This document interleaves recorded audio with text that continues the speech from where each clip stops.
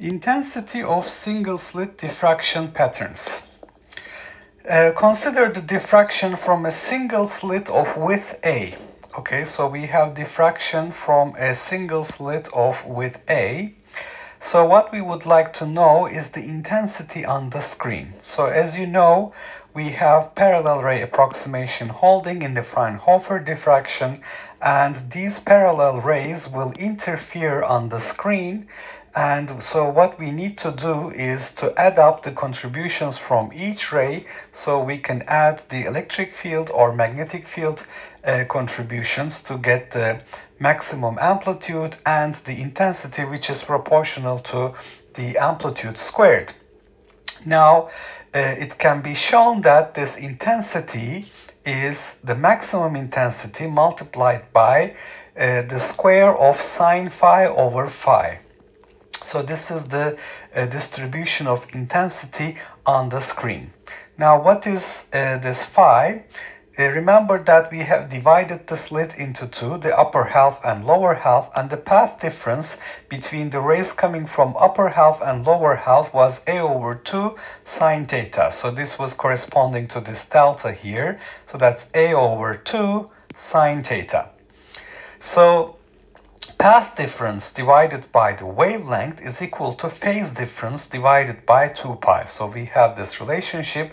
So the phase difference between the two rays reaching the screen will be a pi sine theta over lambda. So these are rays coming from upper and lower half interfering. So we're looking at the phase difference between the two. And this phase difference is what appears in this expression. Sine phase difference divided by phase difference squared is our intensity distribution. So I'm going to give a link for the proof of this intensity distribution. Basically, we have to look at the electric field phasors at the map, and the intensity will be given by proportion. Well, it will be proportional to E max squared. So electric field maximum value squared. So the minima will occur when we have pi a sine theta dark over lambda is equal to m pi. So that will be, so it's a minimum, so therefore it's going to be the dark band. And we're going to have sine m pi, so sine m pi will be 0. So sine pi is 0, sine 2 pi is 0, etc. So we have sine theta dark equals, from this condition, m lambda divided by a, so the pi's will cancel. Now remember that m cannot be 0 here, so if you have m 0, that would be corresponding to central bright fringe, not dark. So we have m is plus minus 1, plus minus 2, etc. So this basically recovers our destructive interference condition for the diffraction pattern.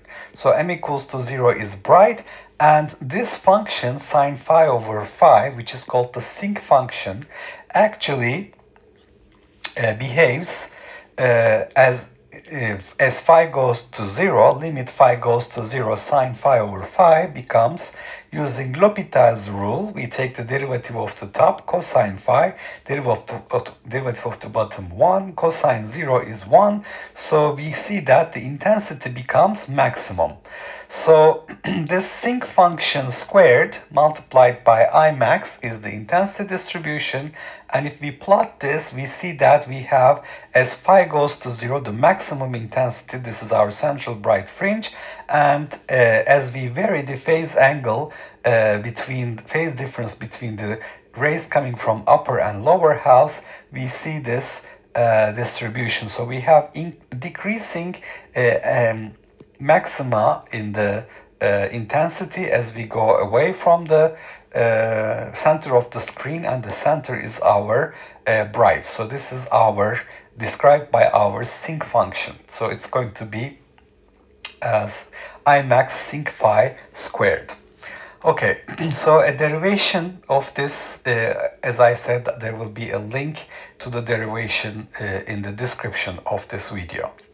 Now, knowing that we have this single slit diffraction pattern intensity distribution, if we revisit our Young's double slit experiment, we can talk about intensity of two slit diffraction patterns. Now we have the combined effect of diffraction and two slit interference. So if you remember, in Young's double slit experiment, we have an intensity distribution that's given by I max cosine square theta or phi over 2, where phi is the phase difference, and we have from the single slit diffraction sine phi over phi parentheses squared. So we can basically say that the total intensity has a contribution from the double slit interference cosine square phi interference over 2 multiplied by the diffraction from individual slits sine phi diffraction over phi diffraction squared. So the single slit diffraction pattern will act as an envelope for the two slit interference pattern. Now remember that in Young's double slit experiment, the interference maxima will occur at d sine theta equals m lambda.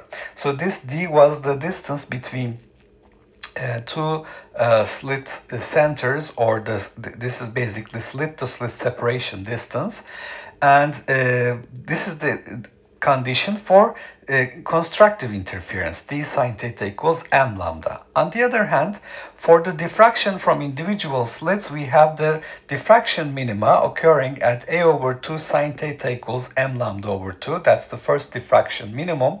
Or we have a sine theta equals m lambda.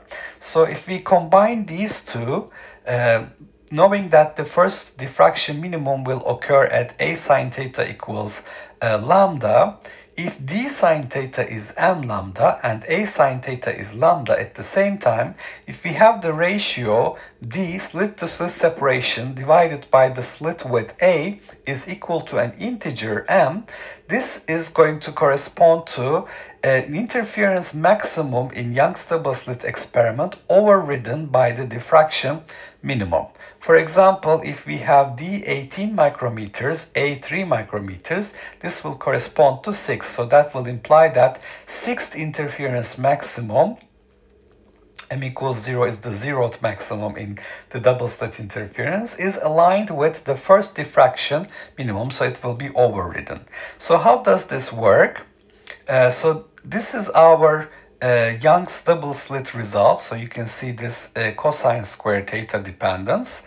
And then this is our single slit diffraction result. So this is our sinc phi squared function. So we have two different phase differences, one coming from the interference of rays in two different slits, and one coming from the interference of rays from upper half and lower half of a single slit. So this diffraction pattern acts as an envelope, that's the blue dashed curve, that controls the intensity of regularly spaced interference maxima. So we have the central bright, and then we have the secondary maxima in the diffraction. But now, since we have the interference effect from the two slits, so we also have this these fringes corresponding to the interference of the rays coming from two slits. So you can see that when we have a diffraction minimum here, this may correspond to what would have been a maximum in the double slit experiment.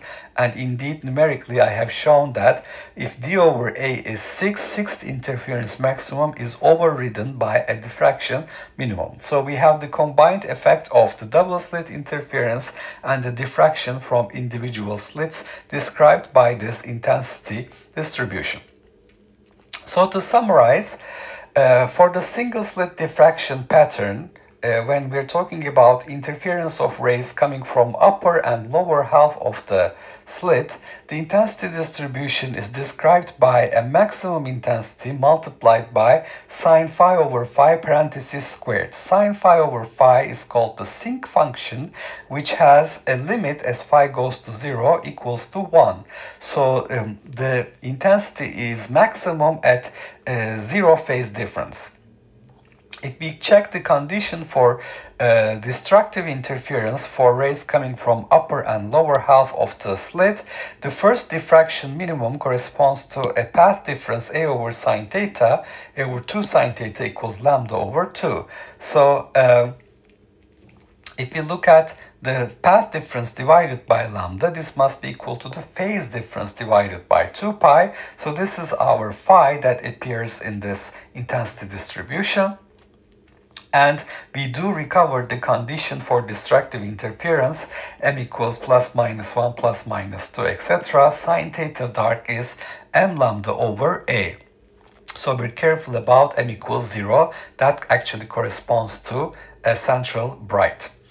Now, if we combine our result from Young's double slit experiment with single slit diffraction, we see that we have a cosine square phi interference over 2 dependence multiplied by sine phi diffraction divided by phi diffraction parentheses squared. This actually tells us that the single slit diffraction acts as an envelope for the double slit interference pattern, and it is possible to have an interference maximum overridden by the diffraction minimum. So this actually occurs at sixth interference maximum for the case where we have slit to slit separation 18 micrometers and slit width 3 micrometers.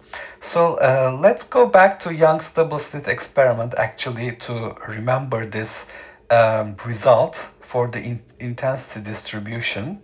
So remember that in the Young's double slit experiment, we instead of adding the phasors, we've actually looked at the algebraic sum of two electric field components and used this trigonometric identity here to find that the total electric field is given by 2E0 cosine phi over 2 multiplied by an oscillating function, and because the pointing vector is 1 over mu 0 E cross B, which has an average value E max squared over 2 mu 0 C, it's proportional to E max squared, so 4E0 squared cosine square phi over 2, where phi was our phase difference 2 pi over lambda d sine theta.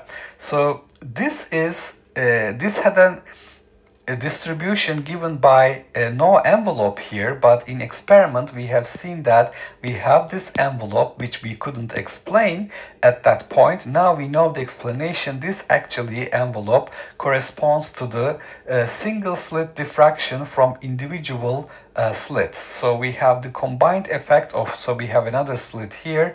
These two rays coming from these two slits interfere, but also we have upper and lower half of the single slits interfering, giving us this combined effect of the sinc function squared multiplied by cosine square phi interference over 2.